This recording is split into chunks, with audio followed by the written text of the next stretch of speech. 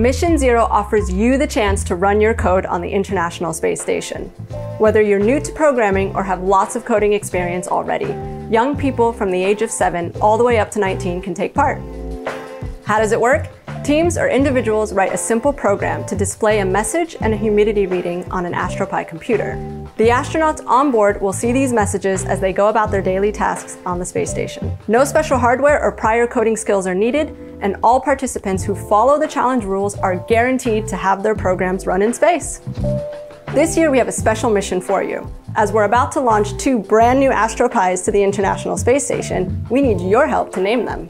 All you need to do is pick a European scientist or engineer of your choice and tell us their name when displaying your message. You can also add any reasons for why you chose that scientist or engineer. For full instructions on how to include a name in your Mission Zero submission, please refer to the Mission Zero project guide at the displayed address. We're looking forward to receiving your programs, and thanks for helping us out.